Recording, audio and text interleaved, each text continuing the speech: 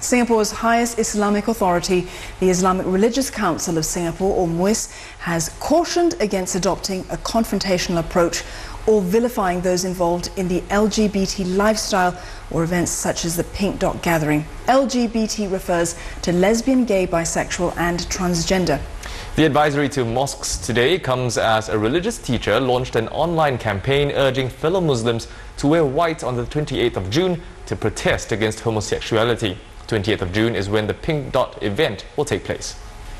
MUIS states that it does not approve of what it calls the pervasiveness of the LGBT lifestyle and cannot agree with efforts promoting it, but it says programs in mosques must not be seen as a movement to oppose them. MUIS says this is to prevent people distancing themselves from Islam and mosques and to avoid unnecessary arguments.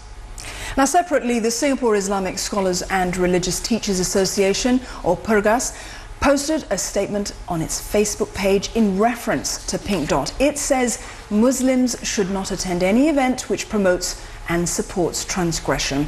Still, PERGAS says it strongly urges the community not to ostracize any LGBT individuals, but instead demonstrate love and concern by reaching out to them.